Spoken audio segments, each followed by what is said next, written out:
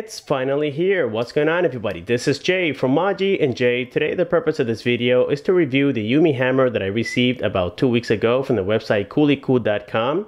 The phone has a tremendous price at only $140 and it has great specifications as well, including the MTK6732. It comes with 2 GB of RAM, 16 GB of internal storage, and so on. But before I jump to that, I would like to show you that this thing here came with a tempered glass. It was already included with my purchase. I'm not sure if you guys are going to get this or maybe this was only a promotional offer, but you must contact coollycool.com and make sure that you guys will receive one of these. And also came with a case, and the case is made by the manufacturer. This is very nice. It is a thin case. It doesn't seem to be very protective. It looks quite cool, but at least the bag will be protected against scratches. So again, guys, make sure that you contact coollycool.com and make sure that they will include this for you already. And now getting back to the device, on the front here we're going to find a 5-inch. It is a 5-point multi-touch screen and it has a resolution of 1280 by 720 pixels. It is IPS OGS and also comes with dual glass, and the outer glass is going to be the Corning Gorilla Glass number 3. Now the manufacturer claims that this device is impact proof, but this is nothing that you guys want to abuse. I would say this is only for accidents. This is in case you guys drop it from pocket height and so on. This is designed to survive, but please guys do not abuse it because the phone, it is still made of glass. On the top you're going to find the ear speaker. We have the 3.2 megapixel sensor camera together with the proximity and light sensor, and I believe you have a notification LED light between the camera and the ear speaker. On the bottom you're going to find the menu key, the home key, and the back key. Now this is something that I do dislike, that they don't light up, but that's okay. I can still live with it. Now taking a look on the left side of the device, we find here nothing. It's going to be absolutely plain. We just have a metallic frame and it is very stylish.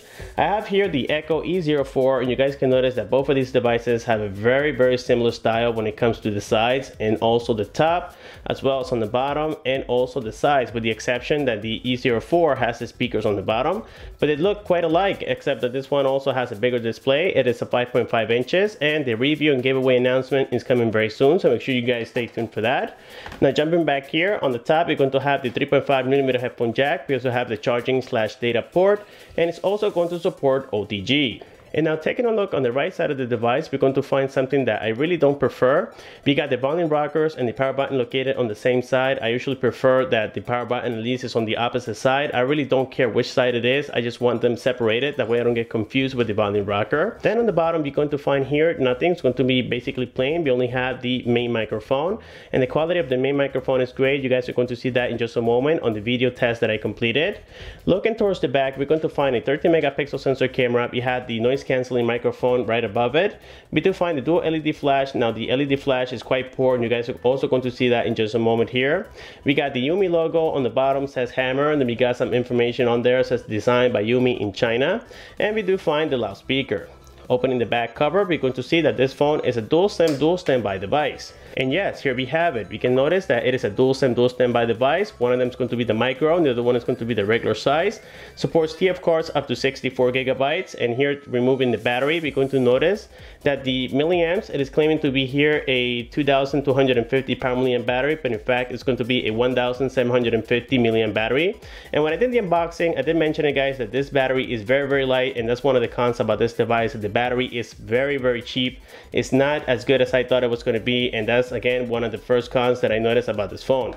The second cons is that here in the USA we're not going to get 4G LTE, but other than that, I think it's a very well-performing device. And now here, just to take a look around the device, we can see down the bottom we have that 3D sound speaker, which is very good quality. We do find here the metallic frame, and as you guys can tell, it is not very thin. It is quite thick, and it comes built with a lot of screws, so every time you guys press on it, it doesn't feel like it's going to break in your hands.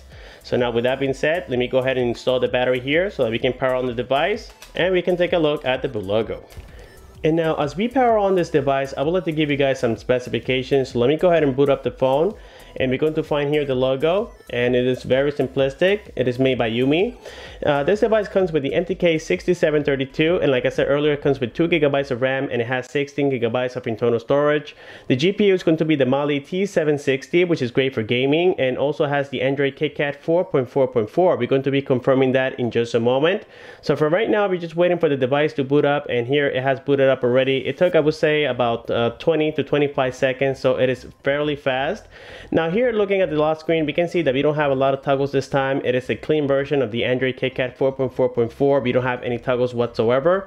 The only option that we have is to just unlock the device. On the top, you got the time and also the date.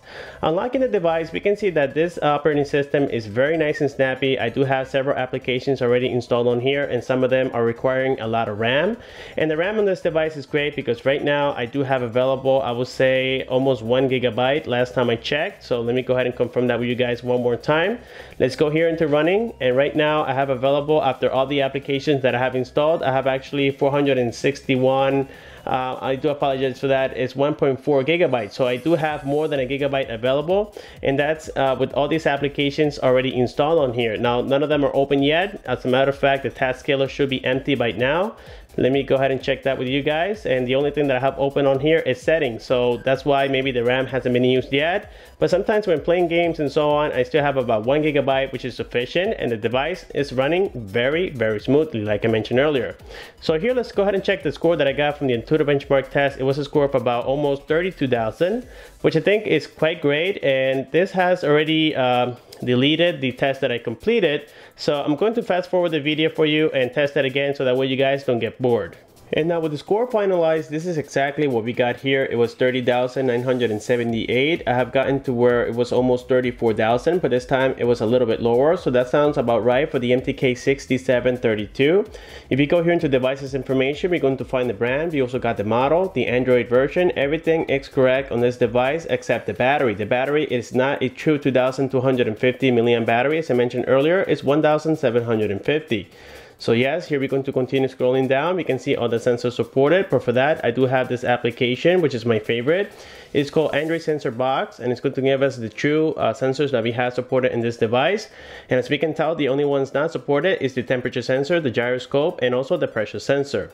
Also, this device comes equipped already with the Hotknot capability.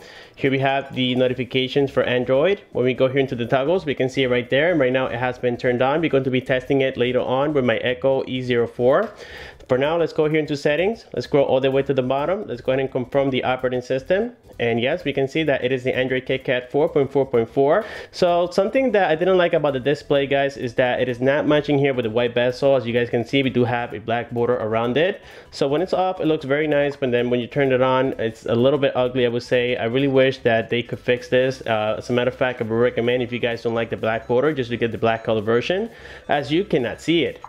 And now, as I mentioned on the unboxing video, this device came already pre-installed with the Play Store and many other Google applications, including YouTube. It also came rooted out of the box, so I didn't have to worry about that. That was very nice by this company, or at least the seller. I think this was completed by Cool and not Yumi. Here we can also see that if you go to the Antutu tester, we're going to confirm the multi-touch of this device. And right now it is a 5-point, and it doesn't let me go above that. So yes, it is a true 5-point multi-touch screen. And these are applications that I normally use to get the correct information. Let's go here into the stock applications. We do have the calculator already on here. Then we also find the clock application. So everything is very similar to what we have seen on many Chinese devices. Let's go back to the toggles, and here we can find the remaining of them. I already gave you guys a quick glance. Let's go back on settings and let's confirm all the languages supported. And here we can see also the toggle for the Hotknot. And right now, like I said before, it's turned on. We also have gesture sensing. We're going to get into that in just a moment. But for now, let's go ahead and check the languages. And let's check everything that we have available. That way you guys can determine whether or not this is going to be great for your country or not. Have in mind that this device is going to support 4G LTE in certain countries like Europe, I believe Canada, China, and so on. But here in the United States, it is not supported, unfortunately. So going back here, let's go and check the internal storage as well. And it has 16 gigabytes, and out of the 16, we only have about, I think it's about 7 gigabytes available.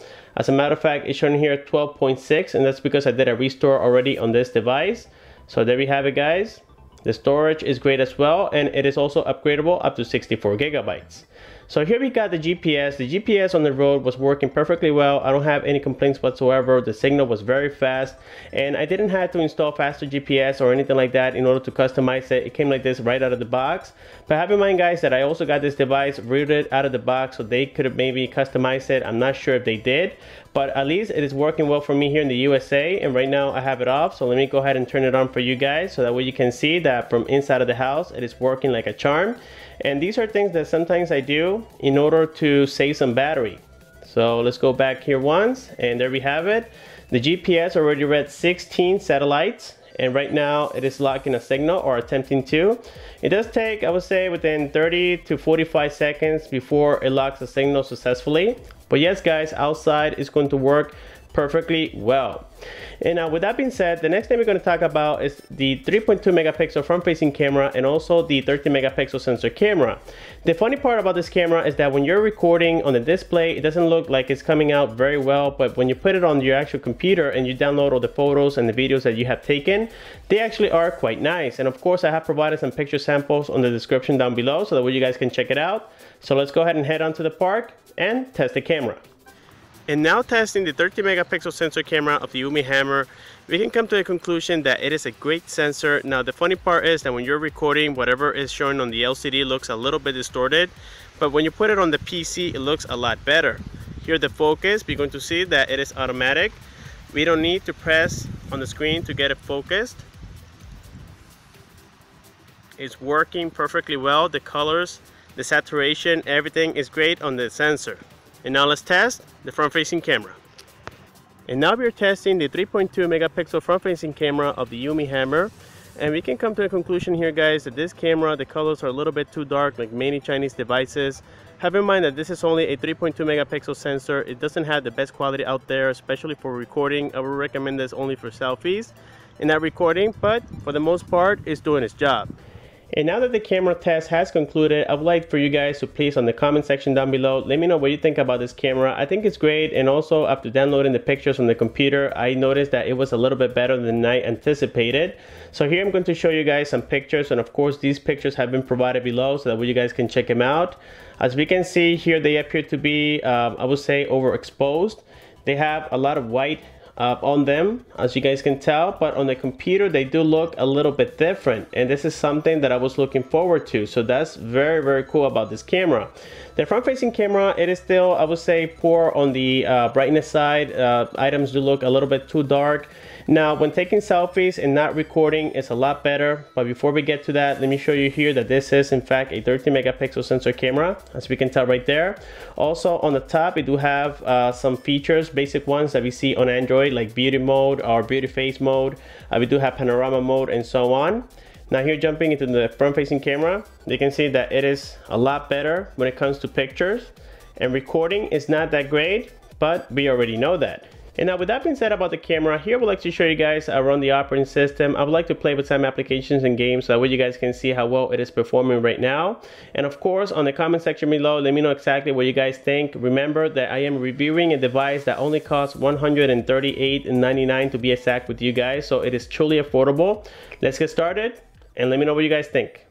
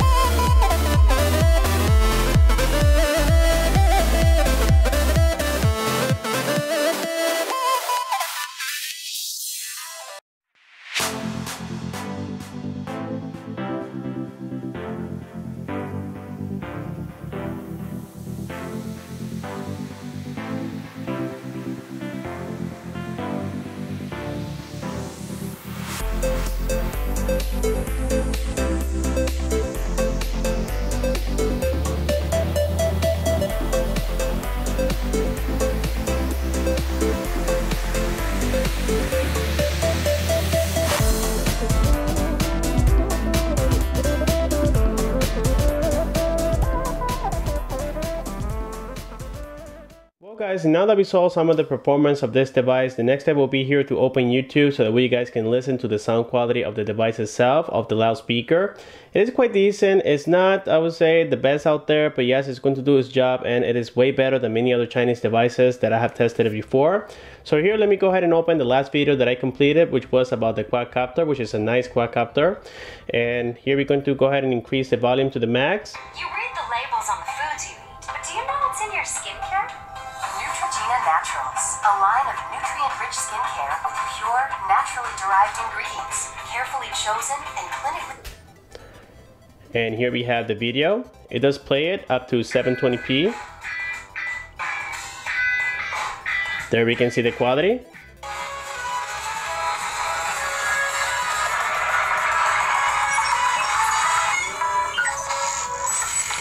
We have to admit that the sound quality of the speaker, it is not bad at all. And now that we're done with YouTube, the next test would be to complete a Hotknot transfer. And for that, I have here my Echo E04, as I mentioned earlier. So let me go ahead and unlock the device.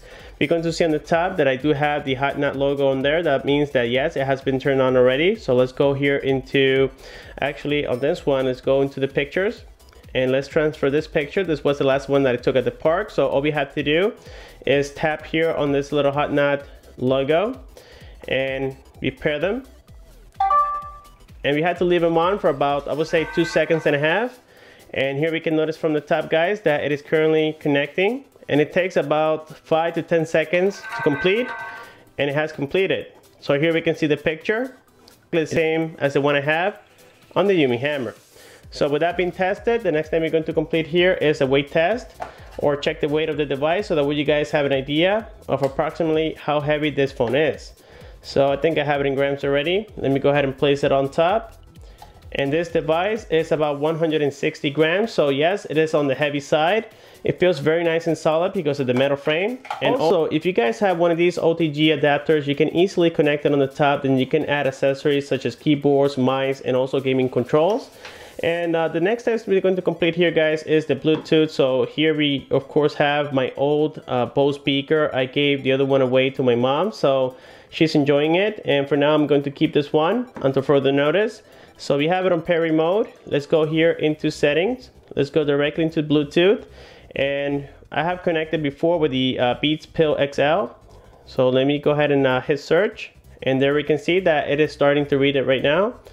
So this is very, very fast, and this one only takes about, I would say, 10 to 15 seconds. That was quite fast. Let me go ahead and pair to this one right here. And the pairing has completed. So let's go back once here. Let's go into other profiles. Let's go into general, and let's complete that sound test.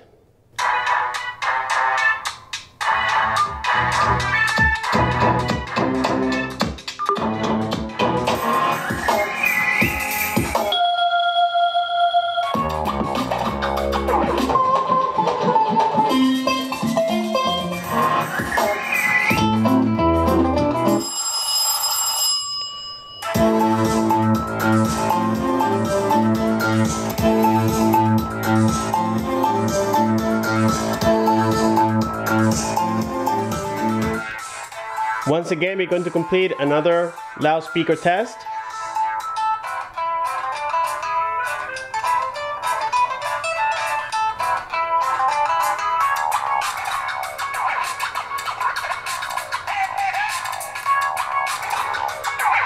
Very decent speaker there. And I think I have accidentally turned on the flashlight, and yes, I did. So my battery consumption was decreasing fast right there. And yes, guys, there we saw the sound test is working great. The Bluetooth is working great. The Wi-Fi is excellent. The next thing we're going to complete here is a browser test so that way you guys can see how fast the 3G connectivity is on top. Right now, I do not have the Wi-Fi connected. So let me go ahead and turn it on here briefly so that way you guys can see that the signal is great. It does take, I would say, a few seconds before it connects, and there we can see it. The signal is absolutely perfect, but of course we know already that on Wi-Fi everything is very fast because it's not using its own network. So here, let's go ahead and go to the browser, and we can notice that I already have eBay on there. So let me go ahead and reload this page, and on 3G it was quite fast. Let me open another web page, which is YouTube. We all know that YouTube requires a lot of data in order to open. So here we can see, guys, that it is not 4G LTE, but yes, it is quite fast, and it is a lot faster than many other devices that I have tested recently. Let me go ahead and try here another one. Let me try pandawill.com, and let's see how that's going to work. And then we're going to try Quadcore, which is the provider of this device. Quadcore is a very responsible website. I am truly satisfied with them. Their customer service is great, at least on my personal experience. So far, I haven't had any issues with them. So there we saw Pandawill. Let's try Quadcore, and let's check out their website. So in this corner of the house, I usually don't get that great signal, but today is working great, and I'm truly excited. So there we can see, guys, that Quadcore did open quite fast for 3G connectivity. So that's great. Another test we're going to complete here is the phone call, as we usually do. So let's go ahead and dial 611. Now we're going to place it on loudspeaker. Let's get started. Press 1 for English. But this speaker, I don't even have to get it close to the camera. You guys can hear it from right there. So the loudspeaker is excellent. Also, the ear speaker is great. It sounds a little bit scratchy when you guys put it on the max volume.